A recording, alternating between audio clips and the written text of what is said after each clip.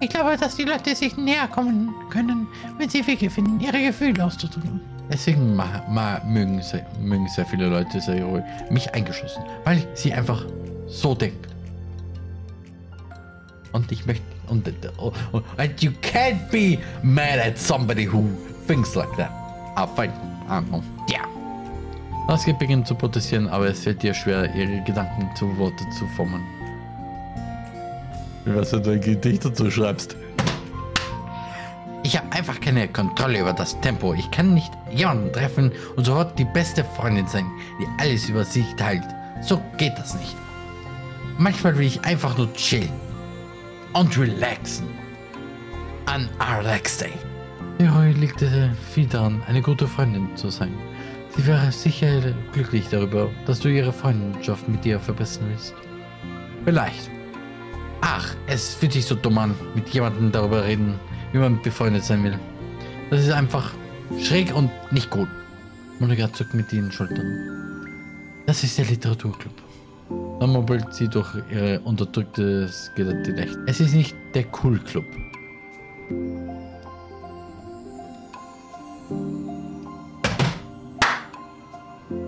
Hey! Anyway, begin this side story.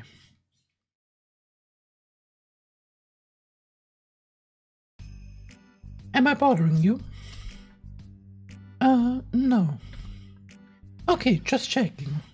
It's hard to tell since you always look so into it when you're reading. It makes me scared to interrupt.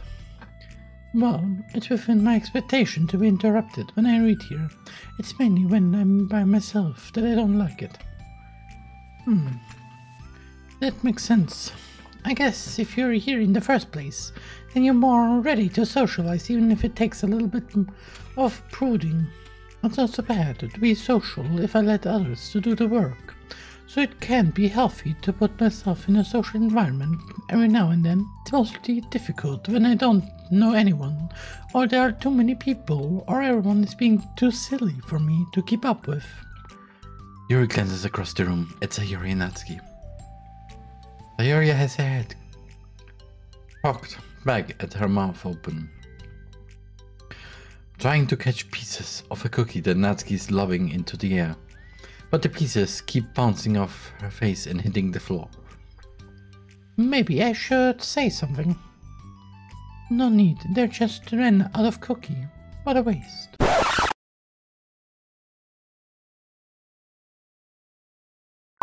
Okay, how about your favorite fruit?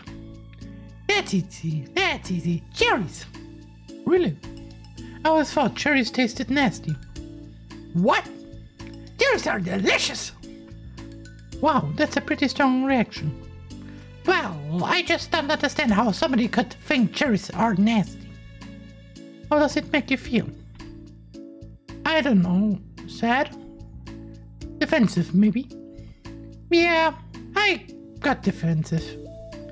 See, the reason you had such a strong reaction wasn't just because I don't like cherries. It's because you felt like your opinion was on attack. But that's weird, right? Something like taste is completely subjective. But when I say something like I think cherries taste nasty, I'm using objective language. I'm challenging Sayori's reality that cherries are delicious with my own, which is that cherries are nasty. Often I hear nasty, I always have this one meme in my head. It's just nasty. The cherries are nasty. Something like that. Oh, that's nasty.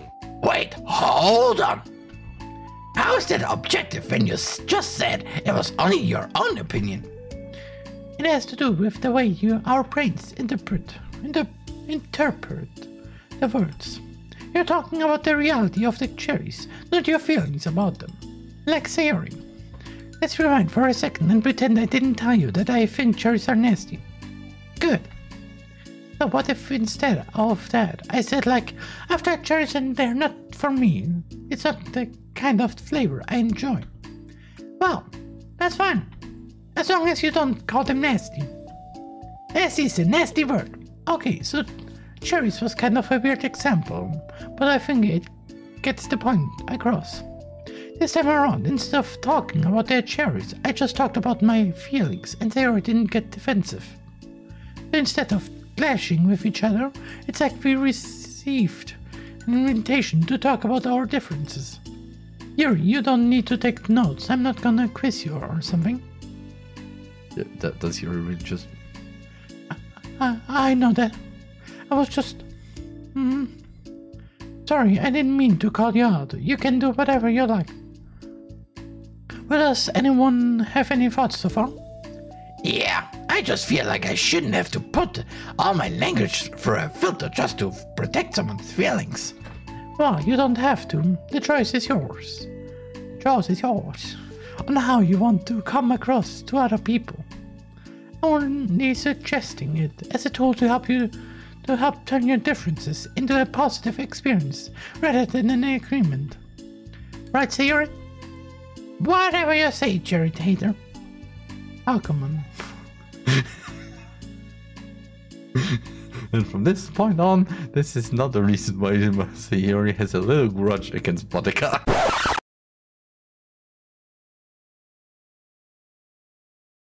The side story is not only got relatable, but also interesting from the story perspective. So, Sayuri, I actually like cherries. I was just saying that to help demonstrate.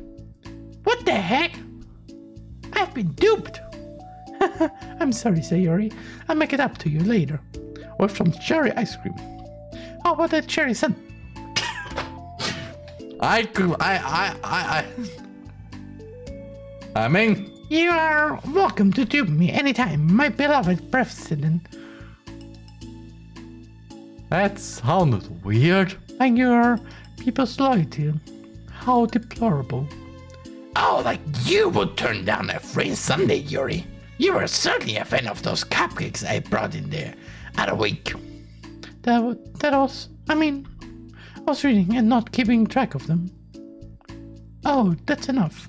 We're getting off topic. I'm not a child. You don't have to coddle my feelings. I always think it's more respectable to just speak your mind. Respectable? Yuri's expression changes at that word. As Monogatari recalls, being respected was the crux of the matter for Yuri. Well, the point of the exercise isn't exactly like... It's fine.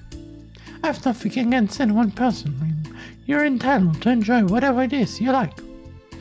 I just prefer more depth and nuisance in my reading material. I look for stories that are imaginative and sophisticated beyond the surface level. Oh, well, that's just a misunderstanding then. I thought you were gonna say that manga is for children or something. Like I don't have here enough of that. And I just bring this little thing up because actually, manga... Okay, yeah, there are manga for children, yeah. But then there's the adult manga, which includes a lot of blood, gore, porn. A lot of porn, too much porn.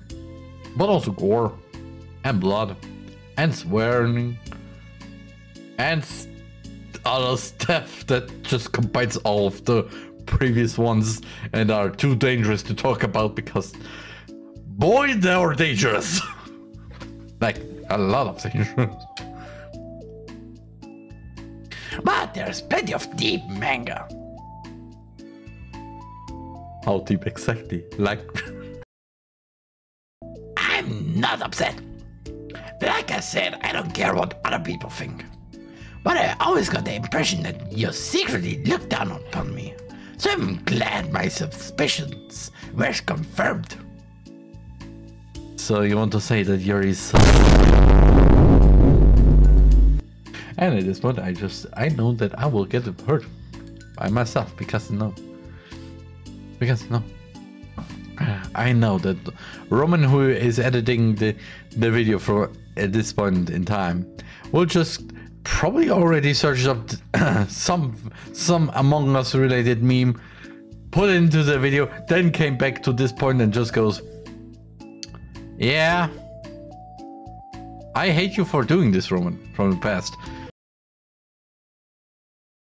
Which, by the way, Roman, who's editing this, wish you. But also, you get it. You get an ice cream, even though actually I'm.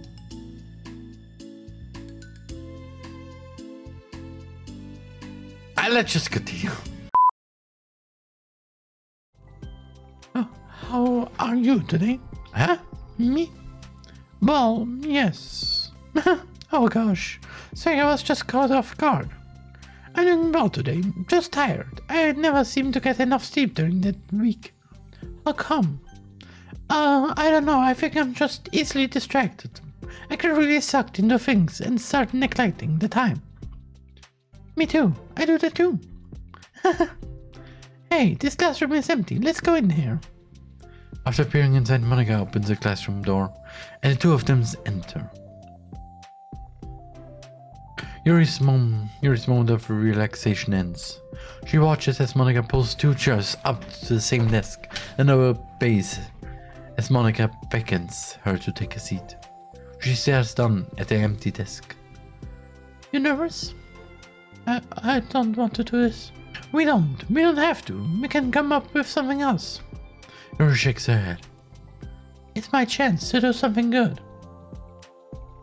I need to take the initiative. Gosh, you must be really determined. Gosh, you must be really Undertale choked. I know how hard it is to step out of your comfort zone. I'll be sure to encourage you.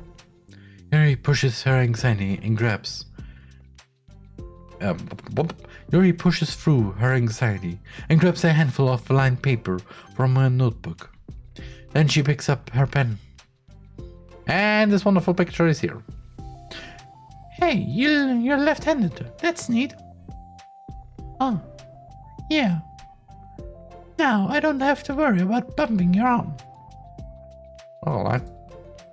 Monica playfully rubs her shoulder against Yuri's. I'm confused. Sorry, I'm just being really silly, I guess. Anyway, how about we start by listing the different things you want to say to her? Yuri thinks. I feel embarrassed all of a sudden. Aw, it's okay. How about some of the things you said to me yesterday?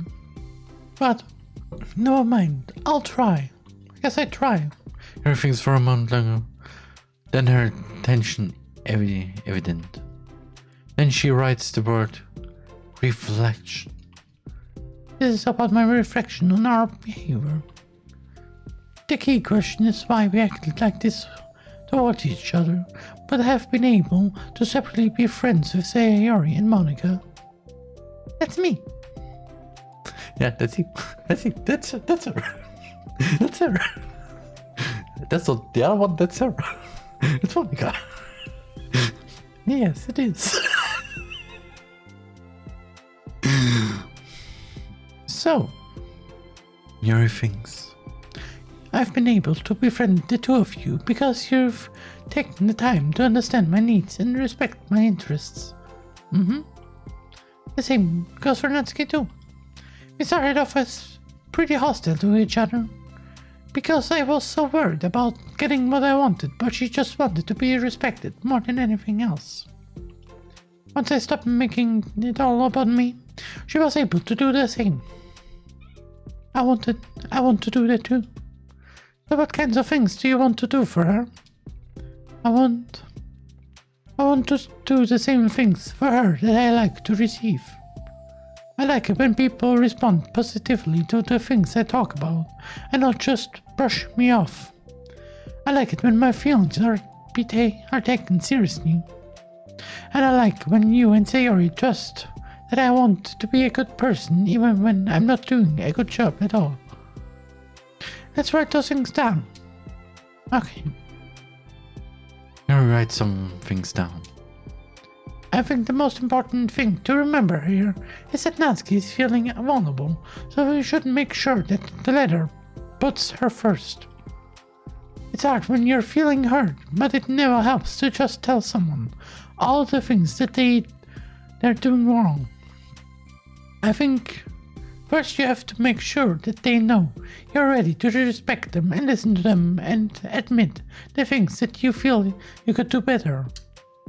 Then finally, you ask what you would like in return. How does that sound for the structure? It could be 3 paragraphs, one for each one of those points. I like that. My thoughts were so disorganized. I had no idea how to come up with any kind of structure. You're so amazing at these things. Oh, stop.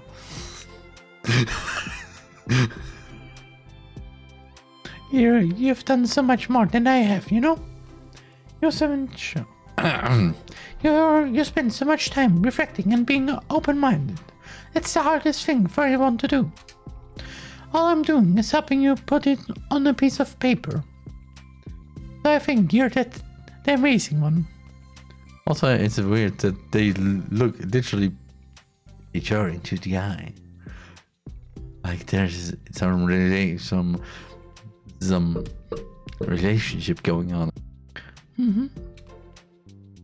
Monica gives Yuri's hands a quick squeeze.